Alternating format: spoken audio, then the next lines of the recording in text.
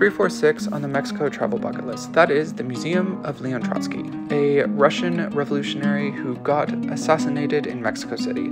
It's a very interesting historical thing, and it has a lot of connections to the present and the past. And I highly suggest if you get a chance to go there because it's interesting. It's a beautiful house with a huge garden in the center of it, and it has some murder and mystery to it. It's not that expensive to do, and it doesn't take too long, probably about an hour and a half.